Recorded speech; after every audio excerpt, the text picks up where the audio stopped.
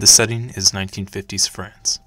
The country must rebuild itself from the ground up after the destruction of World War II. The political landscape is hostile, and the French colonies are in upheaval. People are desperate for explanation of the chaos around them. Enter Albert Camus. A literary titan, Camus made it his life's goal to use his writings to light the spark of revolt in France through philosophy and existentialism. He spoke of the absurdity of life, how rather than give it meaning, you as an individual must accept the absurd and live fully in it. This is Camus' existentialist absurdism, and that idea of the absurd is what led to the movement of the theater of the absurd.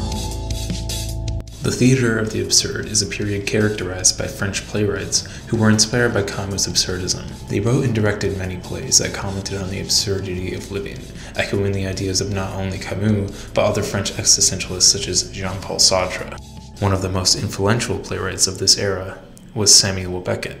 Beckett wrote plays under a more specific type of absurdism, the tragicomedy.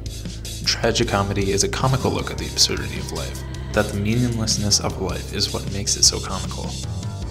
This idea of tragicomedy and absurdism is what leads us into what is arguably Beckett's most profound work, Endgame. Endgame tells the story of four characters. Ham, a blind crippled elder who lives out his days sitting in his armchair. Clove, Ham's reluctant servant who is unable to sit.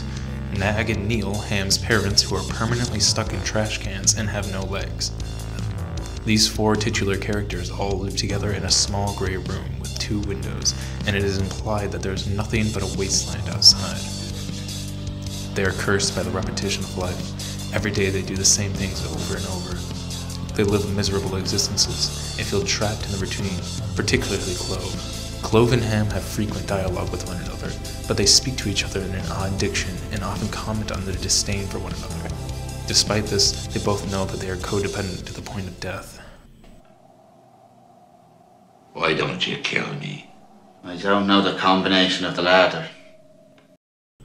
Nell and Nag are even more so dependent on Ham, and this dependency leads to Nell's death after she can no longer put up with the living condition and stops eating the food she is given. Eventually, Clove, despite knowing full well he and Ham will die, decides to leave, and in a final attempt to show his dominance over Clove, Ham continuously blows his whistle and yells at Clove until he knows that it is finally the end and covers his face with a towel.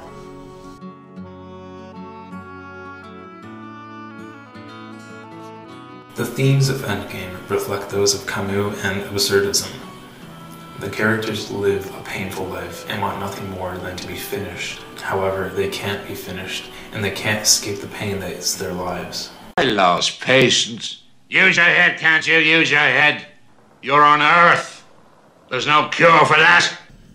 The phrase finished reinforces the theme of repetition. The first line of the play is Clove saying, "It's finished. Finally finished." Finished. It's finished.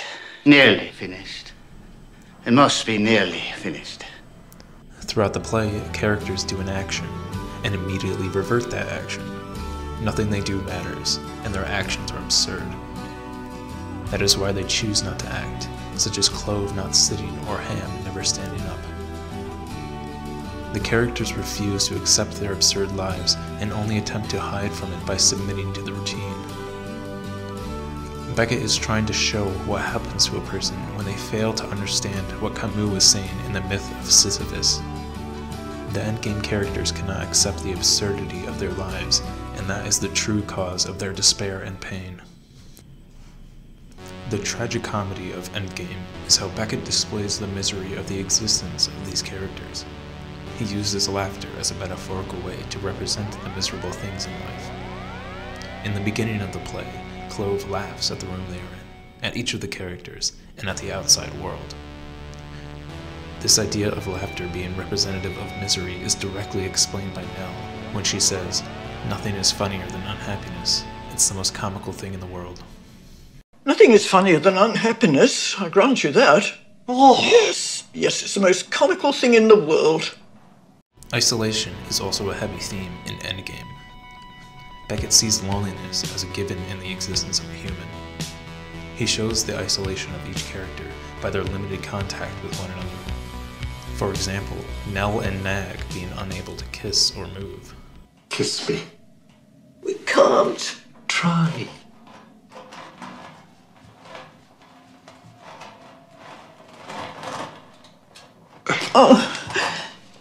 Why this farce? Day after day.